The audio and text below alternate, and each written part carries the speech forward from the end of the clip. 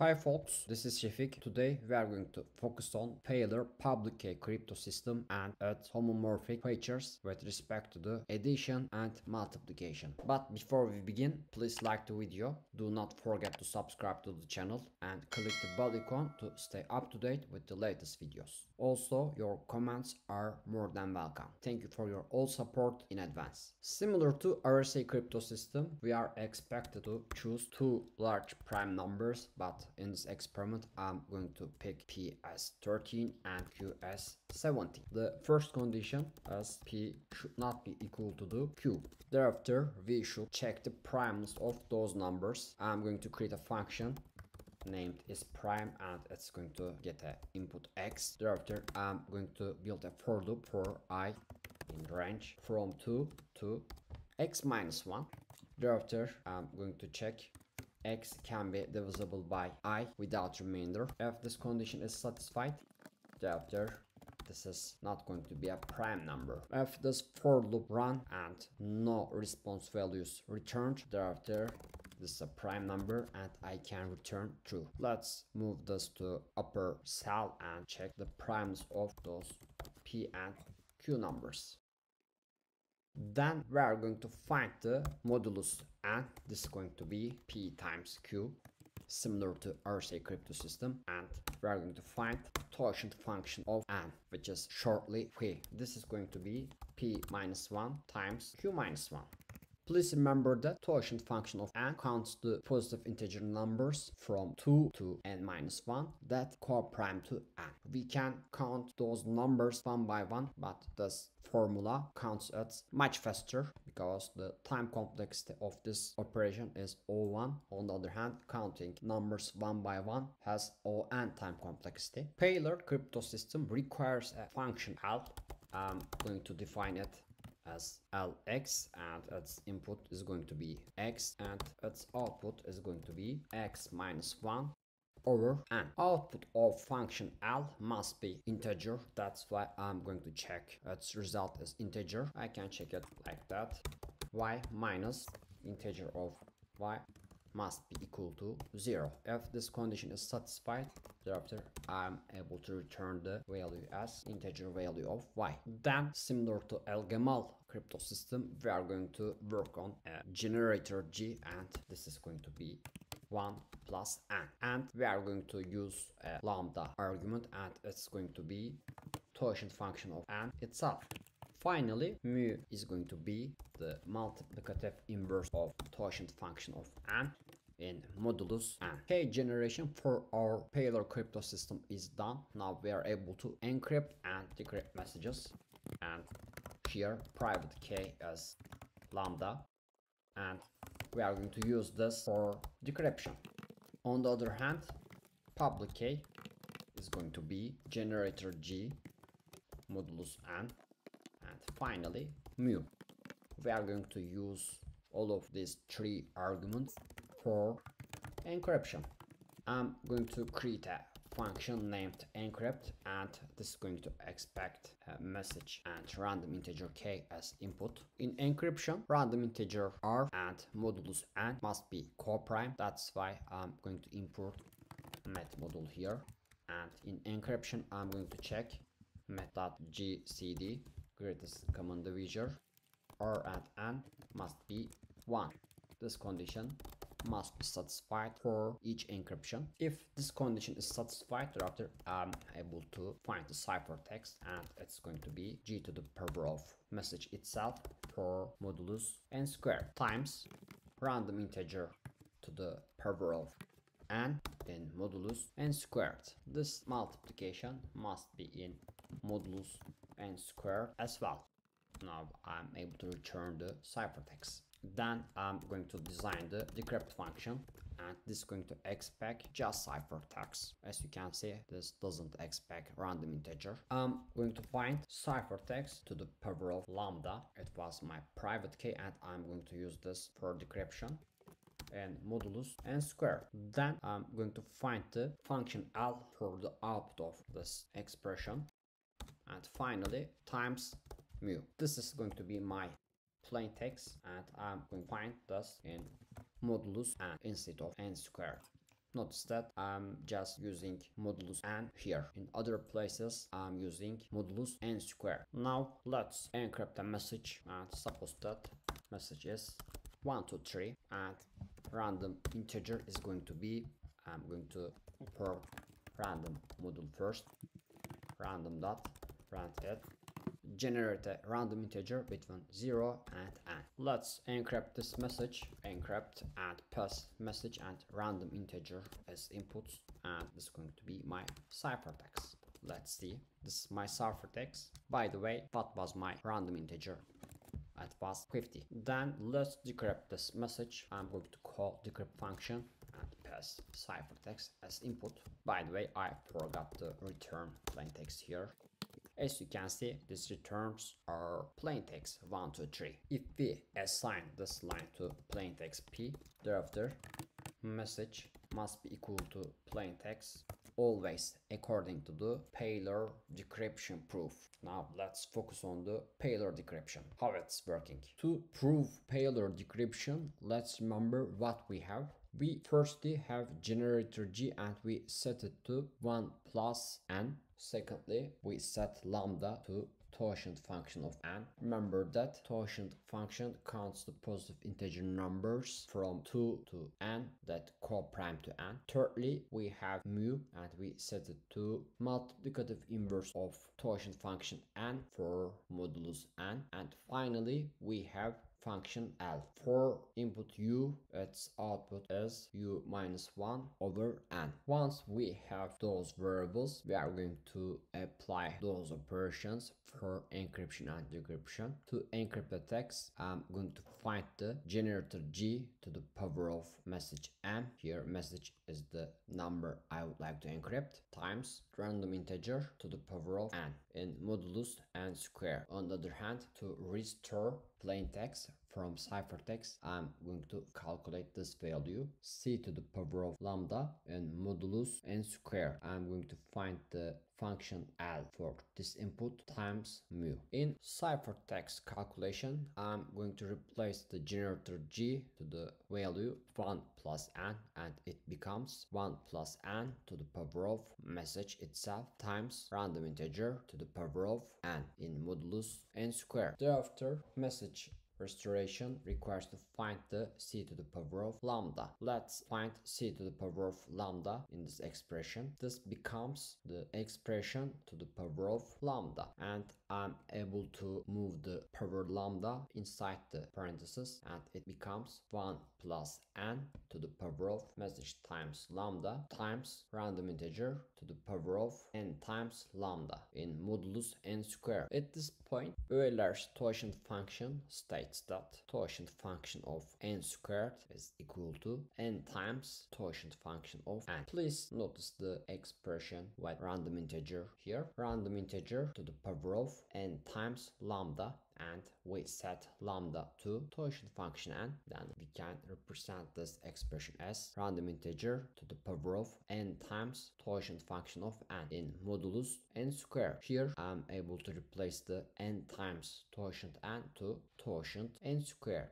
Thereafter, random integer to the power of twoshent function of n squared in modulus n squared. This is the Fermat-Euler's theorem, and remember that a to the power of twoshent function of n in modulus n is equal to 1. That's why this expression has to be equal to 1. In other words, I can simplify the term with base random integer here, and c to the power of lambda is equal to 1 plus n to the power of message times lambda in modulus n squared. Now I'm going to expand this term 1 plus n to the power of message times lambda with binomial expansion, and it becomes message times lambda choose 0 times n to the power of 0 plus message times lambda choose 1 times n to the power of 1 plus message times lambda choose 2 times n to the power of 2, and thereafter I'm going to have values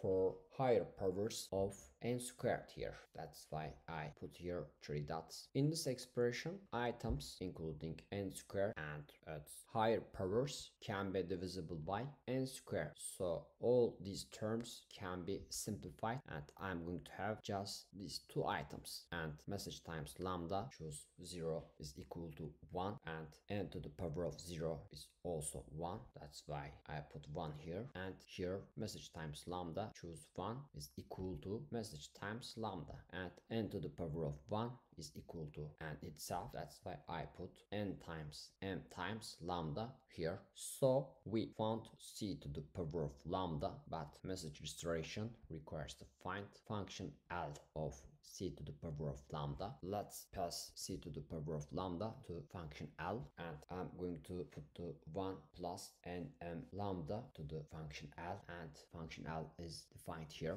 I'm going to decrease it to value 1 and divide it to n. Here plus 1 and minus 1 can be simplified, and also n in the dividend and divisor can be simplified, and the final form of this expression is going to be message times lambda. Now I found the function L expression in the message restoration, but I'm going to also multiply this value to mu, and message times lambda times mu. Remember, lambda was torsion function of n and mu was its multiplicative inverse in mod n. So multiplication of lambda and mu is going to be 1 in mod n. That's why message restoration is going to be message itself, and here it's defined as message as well. That's why this proves the correctness of the Paillier cryptosystem's decryption. In this block we perform encryption and decryption.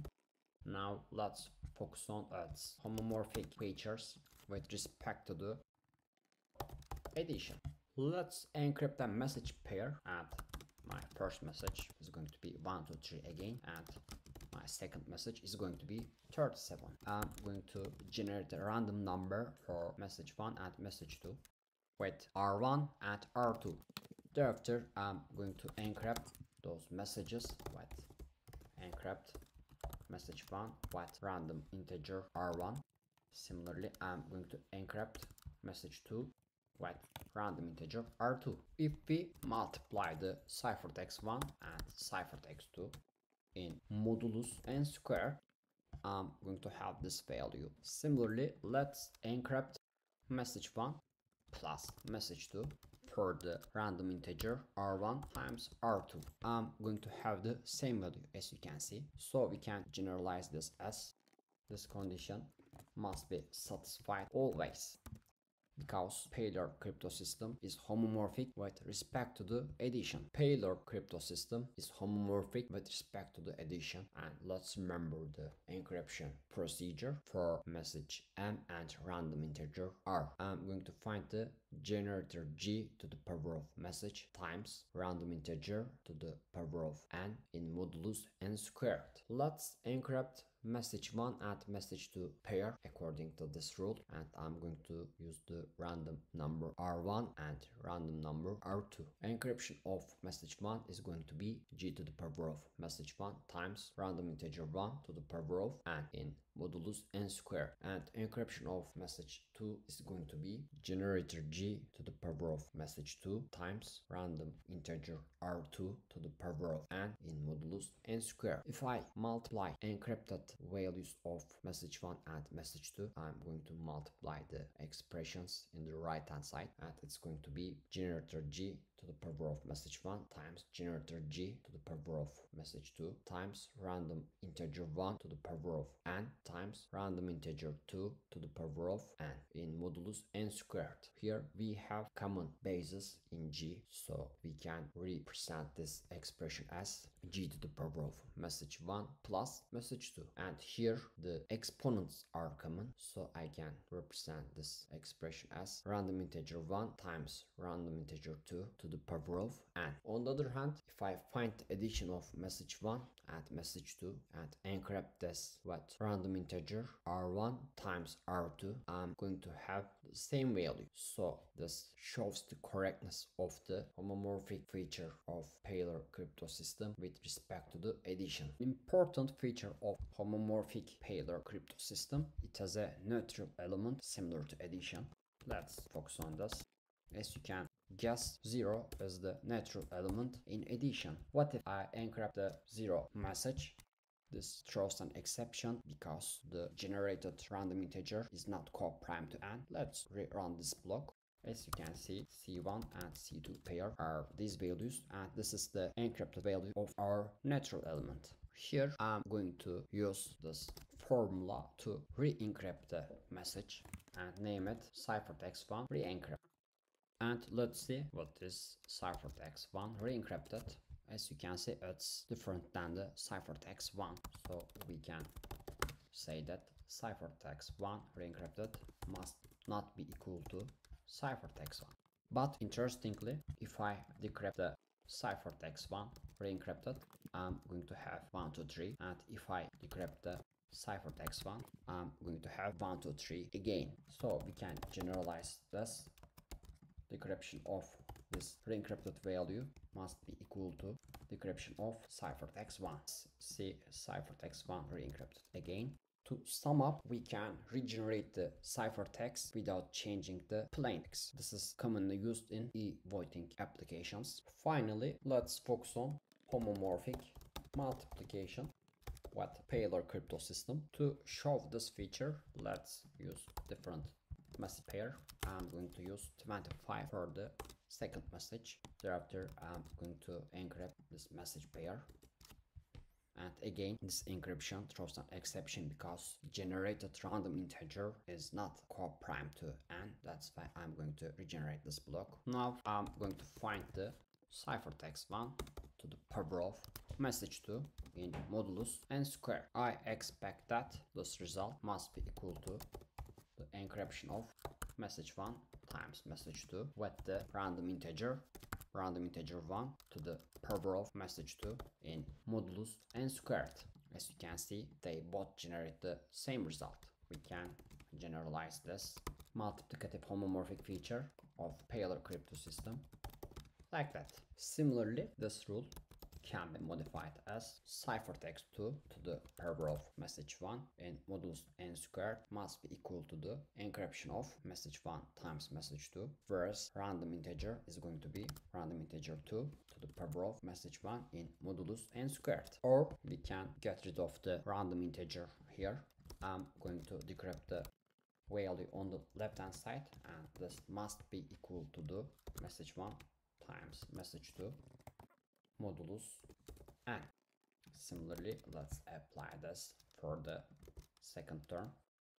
As you can see, all these rules are satisfied because Paillier crypto system is homomorphic with respect to the multiplication. But here, please notice that base is encrypted, but exponent is plain. That's why we cannot call Paillier crypto system fully homomorphic, even though it has both additive and multiplicative homomorphic features. Paillier crypto system has also multiplicative homomorphic feature as well. Let's remember the encryption procedure of the crypto system. We are going to find the generator g to the power of message times random integer to the power of n in modulus n squared for message and random integer r. If I encrypt the message 1 with random integer r1, I'm going to have this ciphertext generator g to the power of message 1 times random integer r1 to the power of n in modulus n squared. Here, if I find the encrypted message 1 to the power of message 2, here please notice that this value is encrypted message 1, but message 2 is not encrypted, it's plain. If I find this value, I'm going to apply the power on the right hand side. So this becomes generator g to the power of message 1 times message 2 times random integer 1 to the power of n times message 2. On the other hand, if I multiply the message 1 and message 2 first and encrypt this with random integer r1 to the power of message 2, I'm going to have the same value. This shows the correctness of the multiplicative homomorphic feature. In other words, Paillier crypto system is homomorphic with respect to the multiplication if I'm use the plain power with encrypted base. So in this video we have focused on Paillier crypto system, its theory, the math behind the crypto system and its practical application. Also we focused on the homomorphic features of the crypto system with respect to the addition and multiplication. Thank you all for watching and see you next time.